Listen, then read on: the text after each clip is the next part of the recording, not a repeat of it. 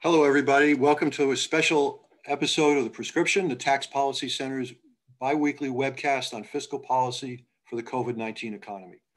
This is one of a series of conversations with state, local, and federal government officials, as well as leading economists and other experts. I'm your host, Howard Gleckman, a senior fellow at TPC and editor of our blog, TaxVox. Our special guest today is Ohio Republican Senator Rob Portman. Senator Portman is a member of the Senate Finance Committee, as well as committees on Homeland Security and Foreign Relations. Before we begin, our usual bit of housekeeping.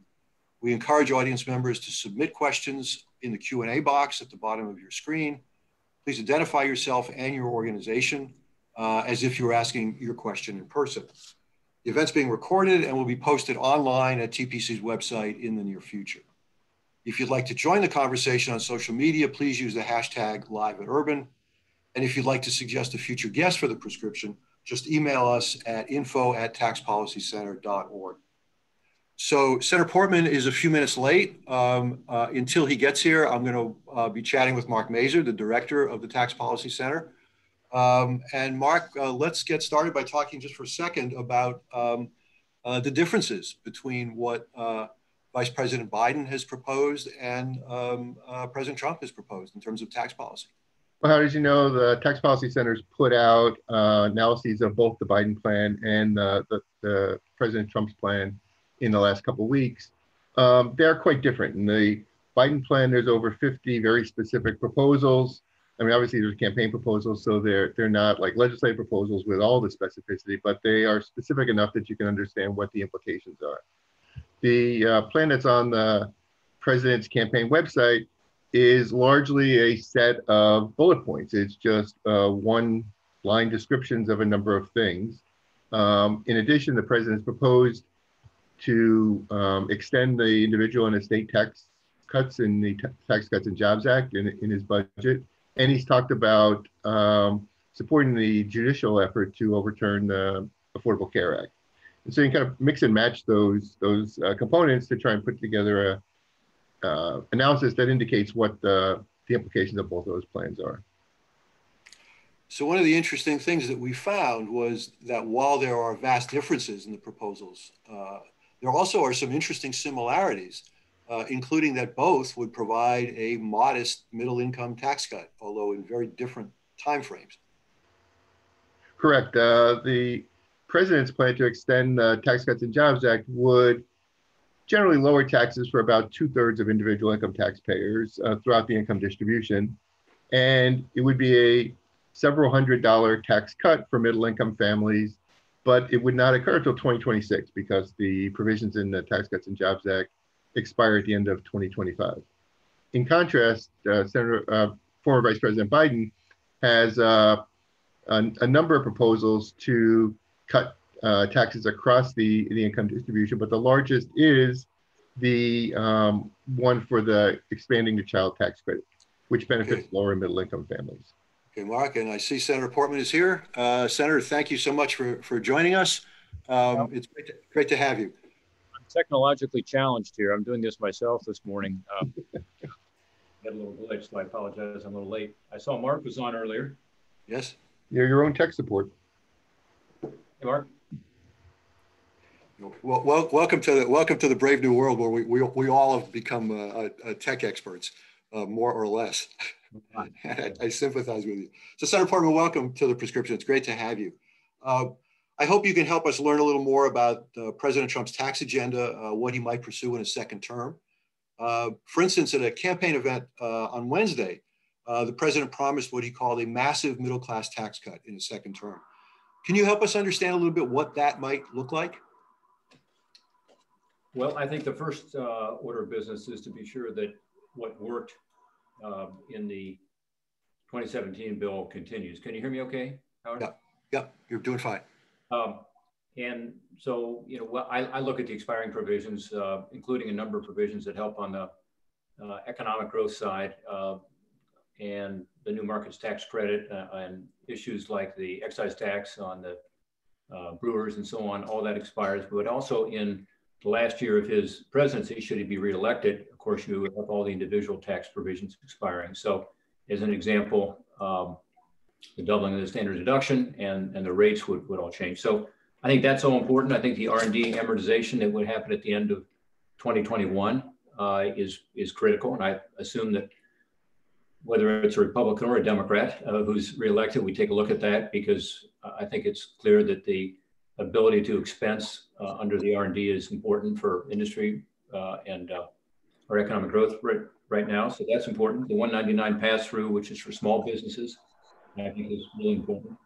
So I think that will be the top priority, is looking at what's expiring and being sure that those provisions can continue. And let's think of the alternative, which is that if we are not able to extend those, then we're not going to see some kind of economic, not just macro growth, but the opportunity economy that we had prior to COVID-19.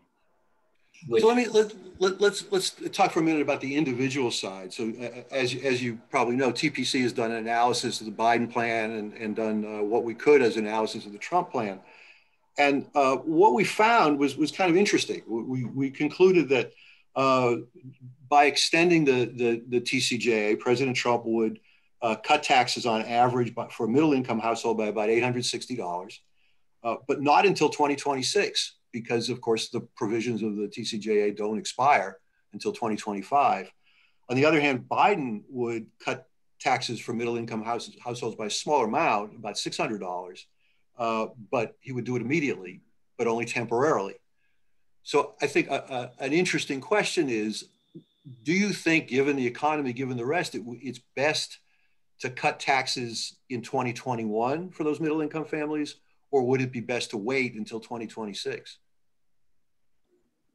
Well, I'm a little confused by your analysis on the Trump plan. Are you suggesting that he would not want to change TCJA and therefore there'd be no additional relief until 2026? Well, what I'm saying is that based on what he said so far, that he's talked about extending the individual provisions of the TCJA, but since they don't expire until 2025, the taxpayers wouldn't get a benefit from it until 2026. Oh, I see. So, yeah, so it wouldn't be an immediate tax cut. It wouldn't happen until after the existing tax reductions expire. Right. Yeah, I mean, I think two things. One, having looked at the website this morning, it's more general in terms of tax cuts. I don't know that he means that there wouldn't be additional tax relief for middle-class families over the next few years. In other words, I don't know that differs so much from what the Biden plan might be for middle-income families. But I also don't know, what, again, the doubling the standard deduction as an example is something, is that in the Biden plan? I don't know exactly what Vice President Biden is proposing either, because it's been pretty general. Well, actually, in fairness, and I'm not going to defend Biden, but in fairness, he's proposed, I think, 50 different relatively specific proposals for campaign proposals. And I think one of the things that disappointed me for sure is that President Trump has not said very much about what he would do in terms of a tax agenda in the second term. In fact, I was thinking, I've been watching presidential campaigns since 1972, and I've never seen a campaign that said less about what they do if they were elected than President Trump has. And I wonder if you think that's a mistake. Do you think that candidates should be more transparent about what they would do if they're elected to a public office? Well, I think he's being very transparent in the sense that in 2017, it was the first time in 50 years that we had a substantial reform of the tax code. And it provided, as you know, because you analyzed it, extensive tax relief for middle-class families, as well as tax relief for small businesses under the 199 pass-through, as well as reducing the corporate rate to 21, which has resulted in a lot of jobs and investment. And Howard, if you look at what has resulted from that, and the Tax Foundation recently did something on this, and I know some people would want to include regulatory relief or maybe how we've approached energy in the last few years. But the fact is that pre-COVID-19, a huge difference in people's lives, that you had 90% of taxpayers seeing their withholding change to the positive from their perspective. So, and obviously you had, as of February, 19 straight months of wage growth of over 3%, which is extraordinary. And so when I hear candidates, including former Vice President Biden, say that he would like to help close the wage gap, I'm thinking, well, gosh, that was actually happening. And if you look at the new data from the Census Bureau and the new data from the Federal Reserve, it does show that, in fact, there was a lessening of that gap in the lowest poverty rate, as an example, since we began tracking it back in the 50s, the lowest poverty rate our nation's had, and obviously 50-year low in unemployment overall, and historically low for Blacks, Hispanics, Asians, and so on. So it was working. And I think so part of what President Trump is saying on the campaign trail is, I'm not going to raise your taxes, whereas because it was working. And it was not just working, again, to help the broader economy, but specifically to create more opportunity to bring people off the sidelines. And that's what I really like, Howard, about what was happening. I think as Republicans, frankly, we don't talk about that enough. And I think, if Democrats had that record of, again, not just the growth, the 3% growth and annualized, but the notion that, we were actually helping to increase wages. That wage growth, by the way, I talked about, when you look at it, the biggest percentage increase in wages was coming from lower and middle income workers. And the same is true, with regard to the poverty rate being lower. That's going to help people who have been on the sidelines, who were able to come back into work. And obviously the job market was very hot. So you had a lot of people who had not been working coming back in, and even finally seeing the labor force participation rate begin to increase. So I think that's more his position is, continued middle-class tax relief and continued tax relief across the board to create more jobs and economic opportunity. So more money in your pocket. And he's talked about some numbers there, but also more jobs and higher wages and benefits. So I want to be clear. So you think it's possible that he may propose some sort of a tax cut for middle-class families that would take effect sooner than just extending the TCJA? Again, you repeated his comments at the event the other night. I think that's true. I think he's talking about doing something more. I don't think there is a specific proposal yet. You're correct. And yet, again, the biggest priority has to be to keep what we have in place, because it was working very well, as I said. And again, all the data supports that, including more recent data that we haven't talked about much, again, from the Census Bureau and the Federal Reserve, as to the impact on poverty and the impact on people coming back into work who had been on the sidelines. So let me push back a little bit on that. So one of the primary arguments of the Tax Cuts and Jobs Act business provisions was that by cutting corporate taxes, it would encourage business investment, and that business investment would eventually generate this long-term increase in wages.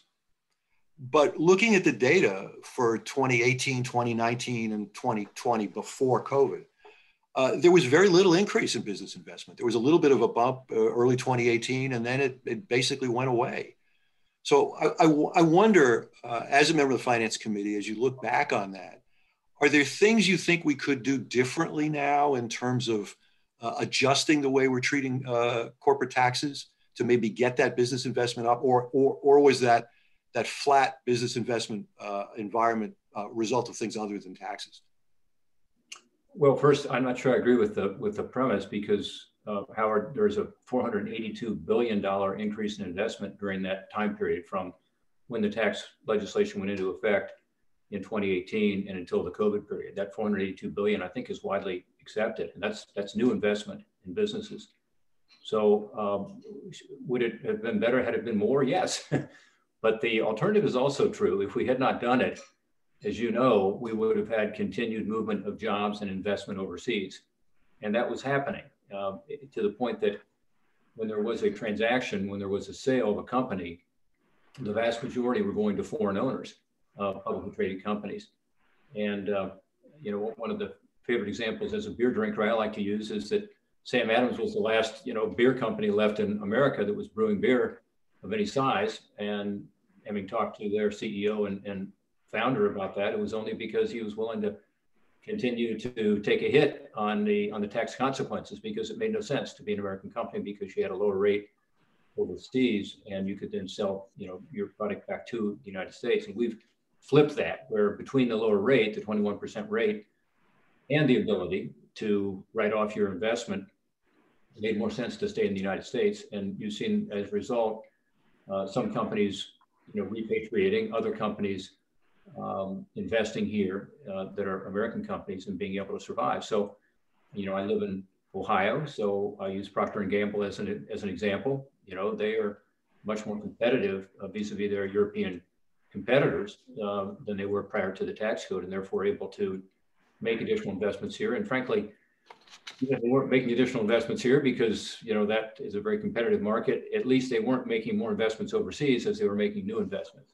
In other words, you have to think about the alternative to what would have happened had we not put that in place. And by the way, our corporate rate is still relatively high compared to the OECD average. 2/3 of OECD countries, which is the other industrialized countries, have rates that are lower than ours if you take into account our state corporate and our federal, which averages out to about 25%.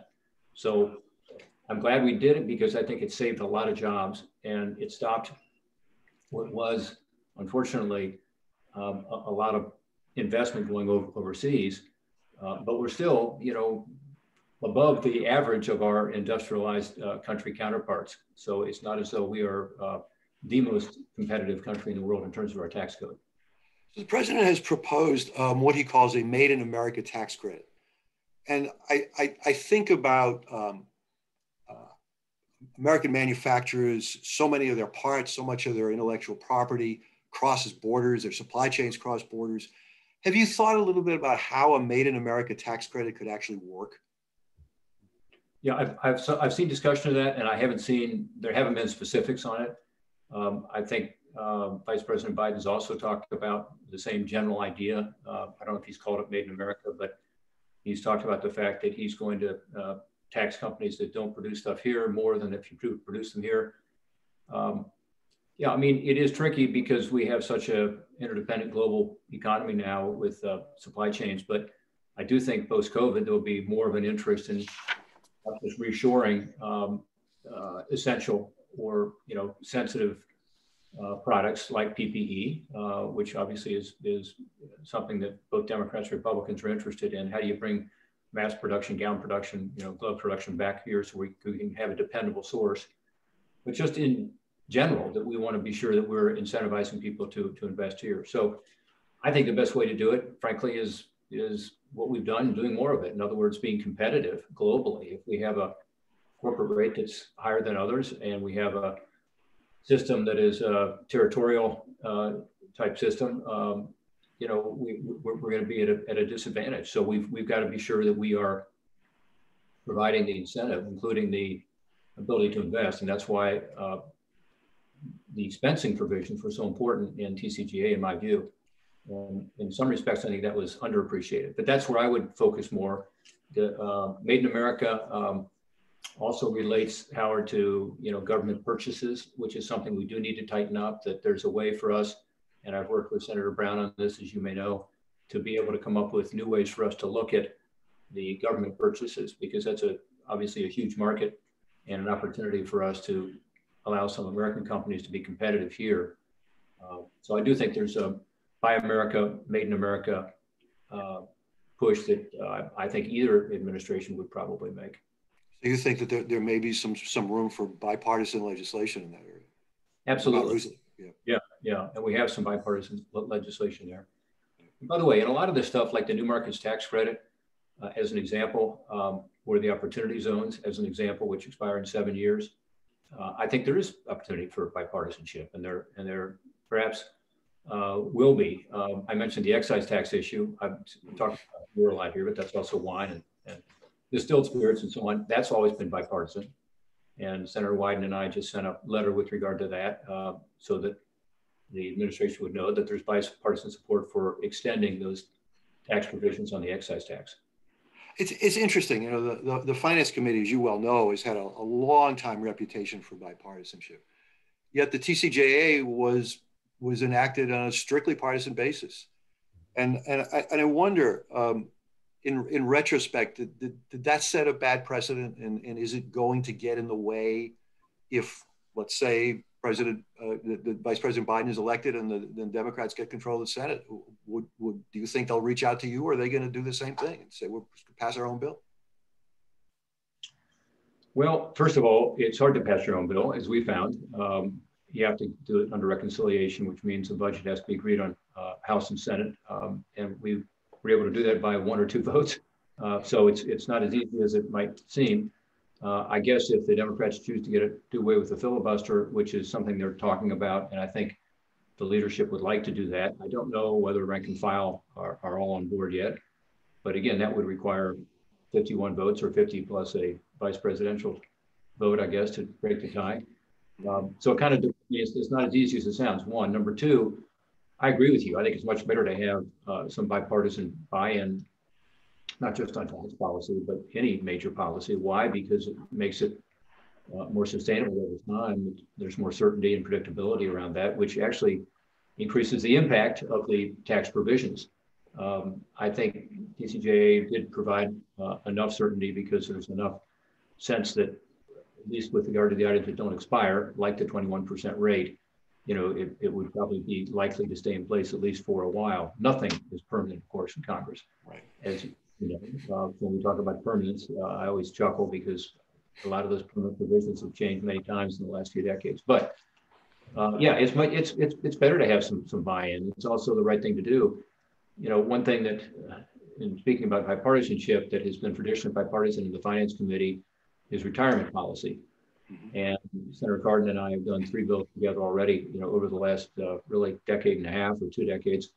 We've got another one which is broad that has to do with the defined contribution side. So a new catch-up for over 60, expanding the savers credit, actually making parts of that refundable, changing the way small businesses are able to take a tax credit for having a defined contribution plan like a 401k. So we have a number of provisions in there that I think is very possible, regardless of which administration is elected or reelected, for us to move forward on. We're hoping to have a hearing, by the way, in the lame duck session on our new proposal and other ideas on the defined contribution side. Just late last week, you probably saw that Chairman Richie Neal and Ranking Republican Kevin Brady announced a very similar bill with a lot of overlap. So there's an example of something that can be totally bipartisan if we can continue to work together as we have really for 2 decades on this project to expand people's opportunity to save for their own retirement. So speaking of bipartisanship, Vice President Biden has proposed a substantial tax increase for high-income households and corporations, of course, but he's also proposed tax cuts for families with children, renters, and first-time home buyers. Are there any elements of those tax cuts that you might support? Yeah, I mean, look, I think, again, President Trump has talked generally about more tax cuts for middle-class families. Senator Biden has talked, it sounds like, more specifically about, as an example, expanding the child credit. It sounds like, we just did expand the child credit substantially, made more of it refundable. So, the Trump administration, I think, would be very interested in that. Ivanka Trump, as you know, was a strong supporter of expanding the child tax credit. And I think in the context of COVID, that might be an area for some bipartisanship because of the cost of childcare and the concern that people have about people being able to go back to work in this kind of environment where there's not adequate childcare provided, sometimes can't be provided because of COVID. So that credit might be actually an interesting way to help address that challenge we've got right now in our economy and among our families. So yeah, I think that's possible.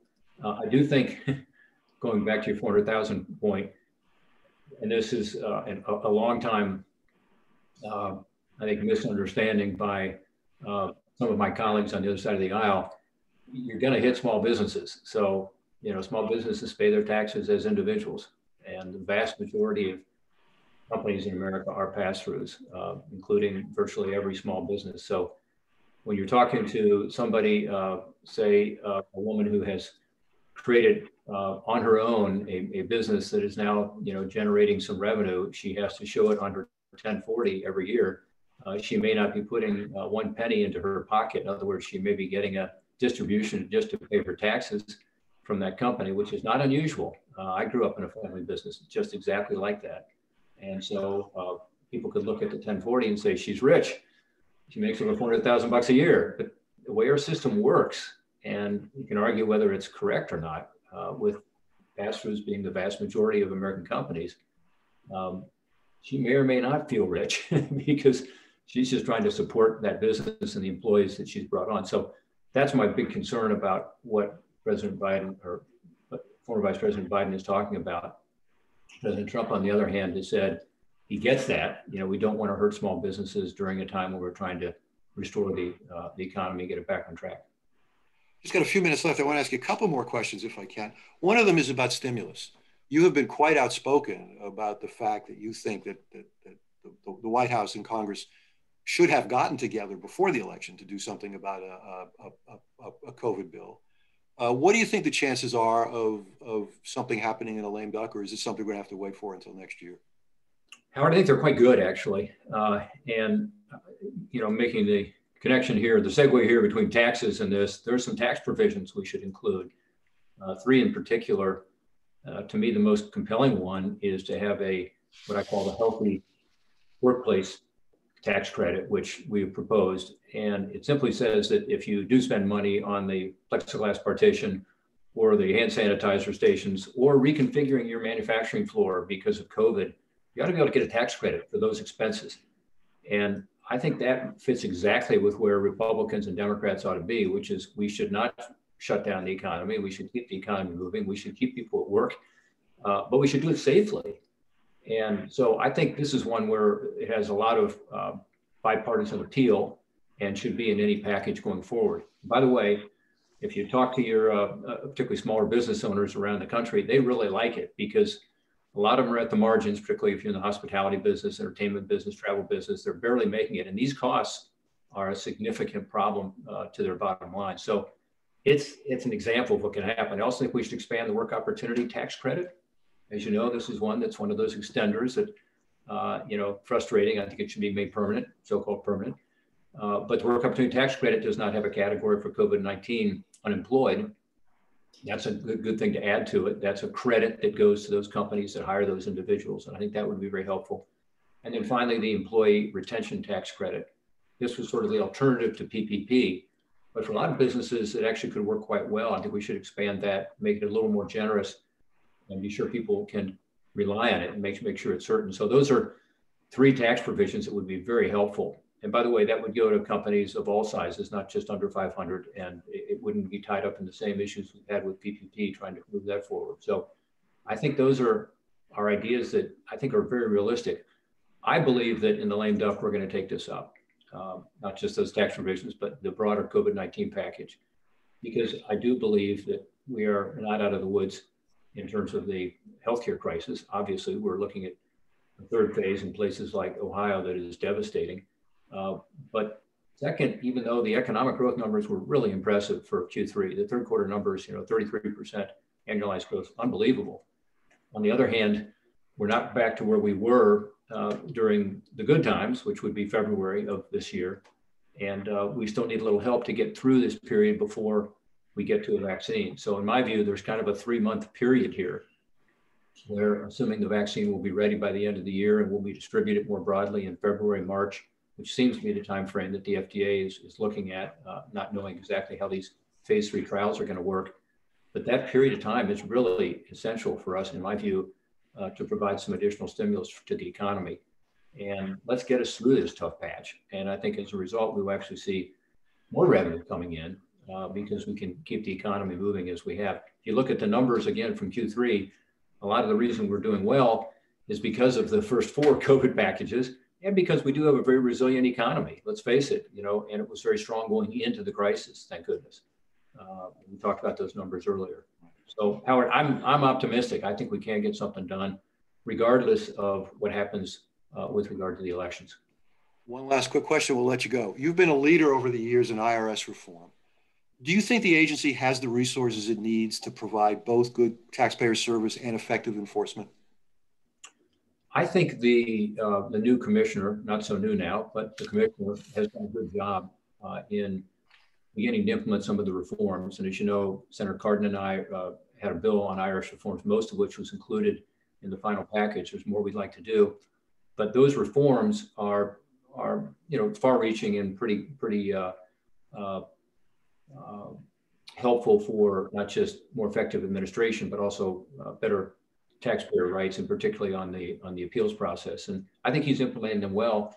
And I think as Republicans and Democrats, we ought to look at that and provide him the resources that he needs to be able to run the department more effectively, specifically with regard to ensuring you have adequate enforcement. Because with the new tax code now in place for 3 years, and with the reforms that were put in place about a year and a half ago now, I think, and they're beginning to be implemented, he's kind of got the agency back on its feet. The morale's a little better. And I think it's time to provide adequate resources. So I would be supportive of that. But I would not have done it but for, having these reforms in place and having a leader there who gets it and who is, I think, helped the IRS turn the corner in terms of some of the challenges it had on the morale side and with regard to personnel feeling like, they weren't being supported. Senator Rob Portman, thank you so much for taking the time to talk to us. I know it's a busy time, just a few days before the election. So thanks again and good luck. Great. Thanks, Howard. Appreciate it. Take care.